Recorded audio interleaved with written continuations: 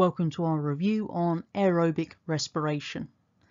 So the first thing we need to think about when talking about respiration is basically the needs of an individual.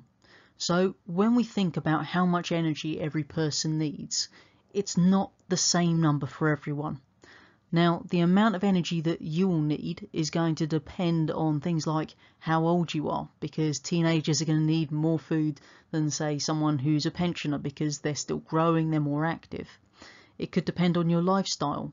So if you've got a sedentary office job where you spend all day sitting in a chair, you need far less energy than someone who's a builder and up and down ladders and on scaffolding all day. And obviously gender does have a part to play in it, because girls will require more iron in their diet, just because they obviously have their period every month compared to the boys. So we have this thing called the metabolic rate, which is basically the speed at which your body uses energy. So if you've got a higher metabolic rate, then you're going to need to eat more food to give you that extra energy. If you've got a lower metabolic rate, you need to consume less food to get the energy you need. If you don't consume less food, then we're going to see obviously weight gains occurring as a response. So the first type of food that you need to consume are carbohydrates. Now, carbohydrates are an example of a polymer, which is made from simple sugars, and we use carbohydrates for energy in the body. Now, what we actually do is when we eat carbohydrates, they're going to be broken down into those simple sugar monomers by enzymes called carbohydrase. So to give you one example there, in your mouth when you actually eat things like bread and so forth which contain starch, that starch is broken down by the enzyme amylase. The second type of food that you need in your diet are proteins. Proteins are still polymers, but they are made from the monomer amino acids. Now, the sequence of amino acids is going to determine which protein we're actually making, as we've previously stated. We need proteins in our diet because we use those for growth and repair of our cells. When we consume proteins, they will be broken down by enzymes called protease enzymes. The last type of food that we're going to look at that you need in your diet are lipids. Now, lipids have three key uses in the body. The first one is energy. Second one is buoyancy, so certain creatures that live in the water will have a much higher lipid content in their body to make them buoyant so they float better. And the last one is as insulation, so we've got to have lipids in our body to actually protect our organs and things like this, and also insulate our body to stop it losing heat. Now, every lipid is made from 3 fatty acids joined onto a single glycerol molecule. And when we break them down, that's carried out by lipase enzymes. Now, the end result of breaking down lipids is that we will see a decrease in pH, because as we release the fatty acids from the glycerol, because they are fatty acids, as the name suggests, it's going to drop the pH due to the acid nature of the molecules.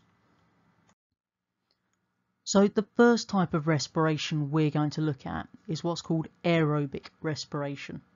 Now, this is going to be occurring all the time in all your cells to provide energy, and it takes place inside the mitochondria of your cells. The reason it takes place inside the mitochondria is because they contain the enzymes required for the reaction. One thing you'll notice is that when we look at different types of cells in the body, they don't all have the same number of mitochondria present. What we'll find is that those cells that have a much higher energy requirement, like liver cells and muscle cells, will actually have more mitochondria than those that have much lower energy requirements. When we're talking about aerobic respiration, we're actually referring to a whole series of chemical reactions. Good news is that you don't need to know the entire series of chemical reactions for GCSE. If you go on to A-level biology, prepare yourselves to find out that we're kind of oversimplifying a little bit here. But what you need to know for your GCSE exam is that glucose plus oxygen makes carbon dioxide plus water. So that's our word equation. Remember, don't be lazy and write CO2 if it's asking you for a word equation. Write the full words out. The balanced symbol equation is in the middle there. So glucose, C6H12O6, plus oxygen, which is O2, makes carbon dioxide, CO2 and water, H2O.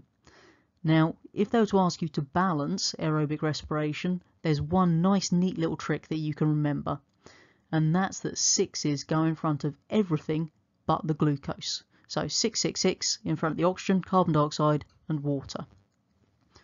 This is an example of what's called an exothermic reaction, which basically means it's going to transfer energy to the surroundings. And what we find is when we're thinking about aerobic respiration specifically, that's going to produce more ATP molecules, which are the energy currency of our cells, than anaerobic respiration, which we'll look at in our next video. So once our respiration has made this ATP, what is it actually used for? So there are 3 key uses that you should remember. First of all, we need ATP to move, so it's only through the presence of ATP that our muscles can actually contract and therefore we can move. We need it to stay warm, and we need it to synthesize large molecules. All 3 of those things require energy, and energy is always in the form of ATP inside cells. So make sure that with this we do know both the word and balance symbol equations for our respiration, and we also remember that it is an exothermic reaction. So the only other thing that they could really ask you about are to do with the amount of mitochondria in certain cells, and just remember muscle and liver cells have more than the other types.